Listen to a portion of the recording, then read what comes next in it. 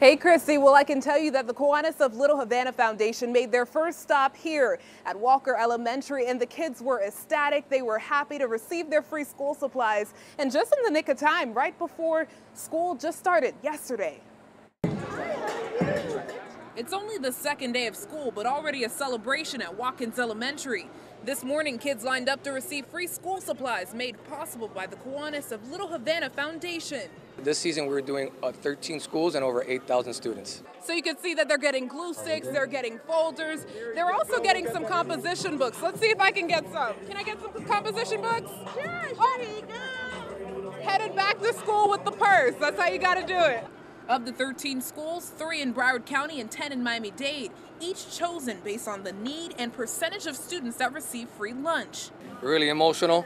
They're saying thank you for all the supplies, and for us, this is definitely a confirmation of what we do is right. And then at the end of the year, when these teachers tell you that they've gone up a grade, it's really impactful, and that's why we do it. But of course, nothing beats their smiles.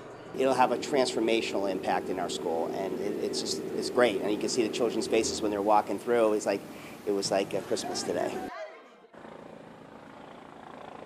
And back out here live at Walker Elementary, I can tell you that the Kiwanis of Little Havana Foundation says that they have received over $250,000 worth of school supplies that will be donated to those kids in Miami-Dade and Broward County. They also said that they've served the South Florida community for the last 26 years, and they're hoping that they'll be able to continue to expand in the upcoming years. Live in Fort Lauderdale, Samantha Bryant, Local 10 News.